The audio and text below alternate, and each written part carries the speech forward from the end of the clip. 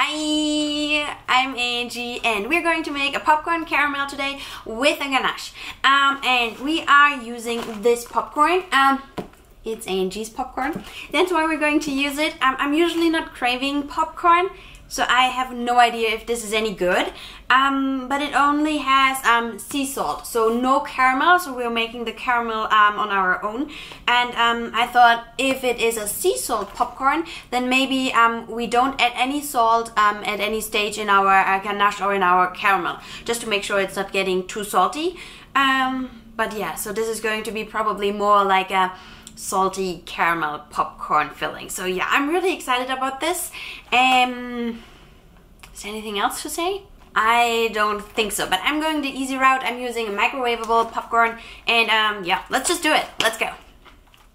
I'm starting with making popcorn.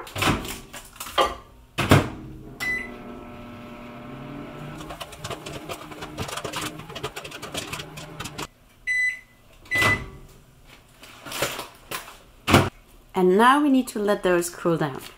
Next thing is making our caramel sauce. So here I have a tablespoon of glucose syrup, yeah, just to help preventing crystallization of the sugar. And I let this simmer for a couple of seconds, and then I'm adding half a cup of sugar. And now we need to wait until all the sugar here has melted and our caramel starts to form. We're almost there, so this means in a couple of seconds we will add 2 tablespoons of butter to our mix, and then we will pour the whole caramel over our popcorn. And I have 2 handfuls of popcorn here. Let it melt. And here's our caramel sauce. I will pour this over our popcorn now. Probably not all of it, but maybe half, but I'll show you in a second. Here's our popcorn with the caramel sauce. Yeah, let's just cool it down, and then we can start yeah, filling our bonbons. And for that, I've already prepared yeah, my molds and used some fun colors here. And I also have some leftover ganache, so I just use a very regular classic ganache 1:1, which means yeah, 1 part chocolate, 1 part cream. And yeah, we will pipe this in, and then we add our popcorn. I'm ready to pipe. My ganache is a little bit more firm than I would have wanted to, but well, here we are. Okay, let's see how this works. Okay, it is too big.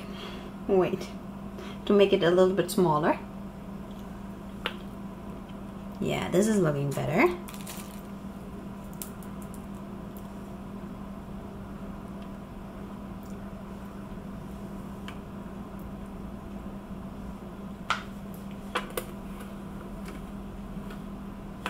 Okay, I would say the hardest part was yeah, finding a good piece of popcorn that fits into the chocolate, and so it doesn't stick out, but I think we made it.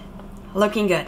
Alright, everything that is left is yeah, tempering chocolate. Add the last layer, and then we can release them. Let's take a look at them. Cute, cute, cute. And what I wanted to mention, or maybe I have a better one to show you. Yeah, this one is better.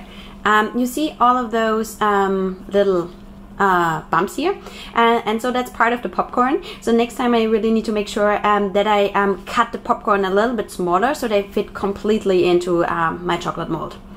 Alright, yeah, let's cut one.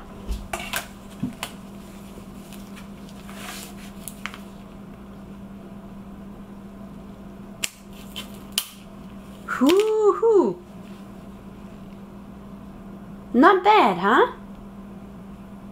So if we would give it another 12 hours, the ganache would be a little bit more set as well. But I like it. Let's give it a try. So I would say, if you like popcorn, that's your thing. The flavor of my ganache is pretty strong, so you don't get a lot of the popcorn flavor. But it's really a fun texture and something to play with. But this is a huge success. It is really, really good. Yeah, give them a try. Thanks so much for watching. As always, if you have questions, leave them down in the comments below or send me a DM on Instagram at Chocolatier. And that's all from me today. Have a good one. Bye!